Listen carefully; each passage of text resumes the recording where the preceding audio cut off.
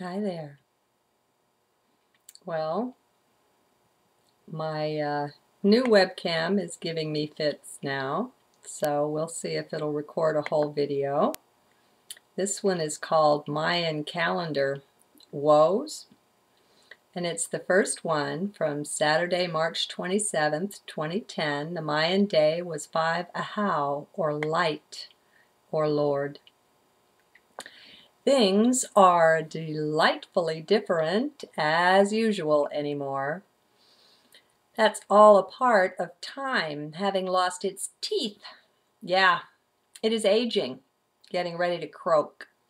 But meanwhile, it's just getting powerless. Yeah, the balance of power is shifting. Everything's in the mix right now. It's a really great time to be alive and in one of these DNA skin suits, these bodies. We have opportunity, literally, like never before, to go higher, to be empowered in whole new ways. Actually now, don't let me deceive you, for these new ways are likely rather old, as in way old. Still, they might as well be new, since we've quite forgotten what it's like to be empowered here on Earth for such a long time. It's like we never knew. But we did, you see.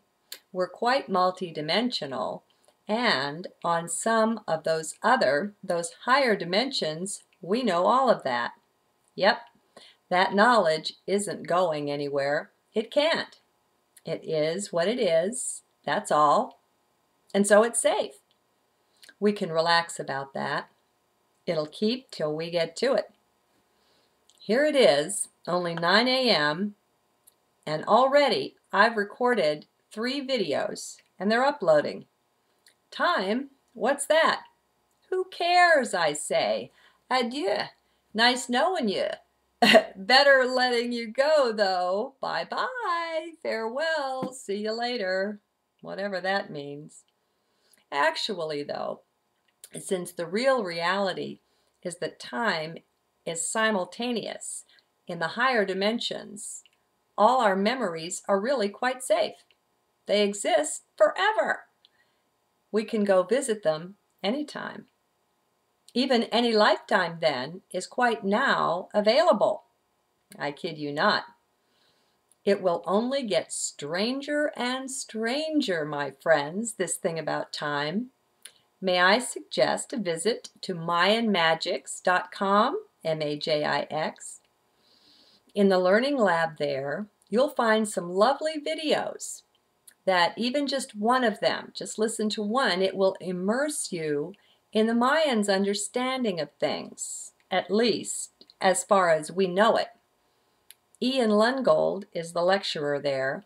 In his form or body, he's no longer with us, but before he left, he got together with Dr. Carl Kalleman, a brilliant scientist, I think from Sweden, and together they worked many things out. Beyond that, though, they got the approval of Mayan elders on their overall understanding of what they were presenting and what calendars they were using. The Mayans have many, many, many calendars. This is more than the rest of those preaching the Mayan calendar have done, as far as I know. So, for those who like the mind still, I offer you that. Don't get used to it, though. I've little use for mind. It's right till it's wrong. It just works like that.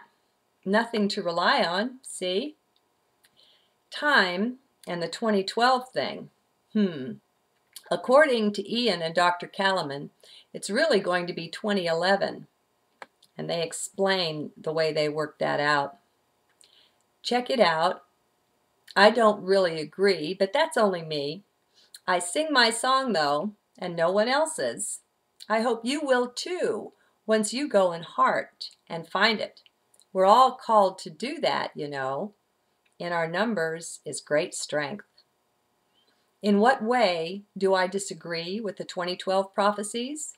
Well, where do we start? Let's just leave 2012 aside for the moment and look at our system of calculating time altogether. It's rot.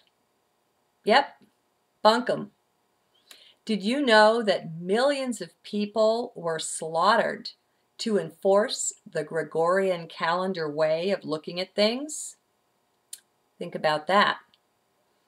All those native peoples around the world forced to surrender their view of reality, their way of thinking. Surrender it or die. They lose their language, their dress and customs, and, oh yes, their view of time. No longer allowed, nothing sacred about time, can't be. A capital crime. Kind of makes you wonder, doesn't it? Why? I'll leave you with that then. For more, go to the website. I'll provide a link both in the description field here and in the transcript. Enjoy. Oh, and be sure to be in heart when you're checking things out. That's where your inner teacher is. You'll hear her better from there. Just a word to the wise.